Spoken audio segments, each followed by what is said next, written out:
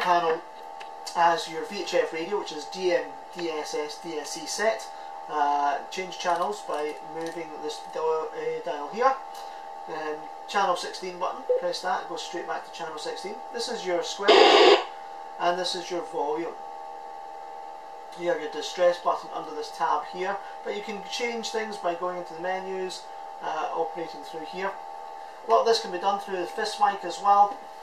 So the fist mic has channel 16 button, up and down channel button, and high and low frequency buttons as well, or high and low signal.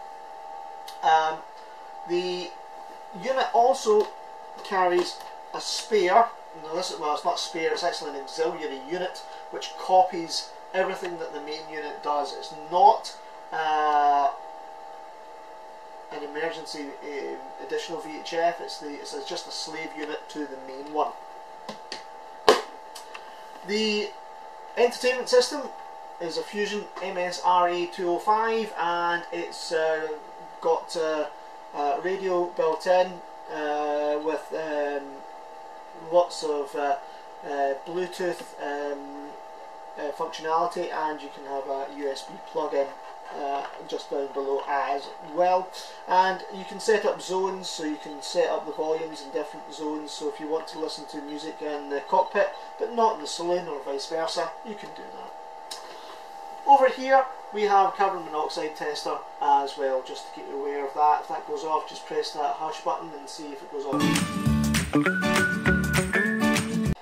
This is the heater. It's a Webasto heater. It works off diesel, so just make sure you know that.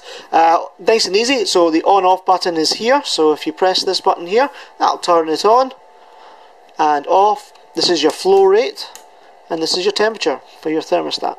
Nice and easy.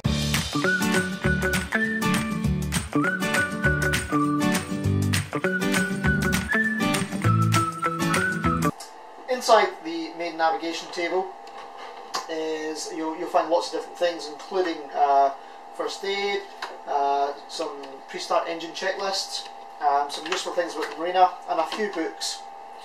You've got the logbook, you've got an almanac, you've got a how-to book. So this is all about contacts, how to put on life jackets, and lots of certifications for the boat. The black one is a manual for the boat, so it gives you everything that you need to know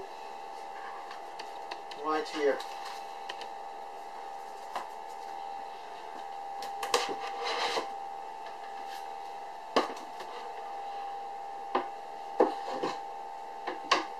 Back here is the navigational equipment, so you've got the divider, compass, etc. You've got your kill cord, and you've got your shunt key for the shunt.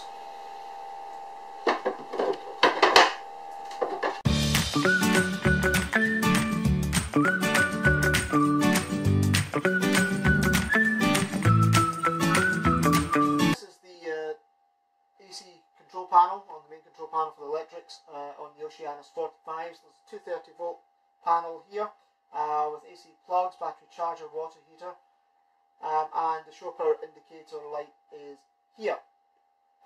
On this section is a 12 volt section, so this is cabins, your fridge, cabin lights, fridge units, everything's fairly well labelled.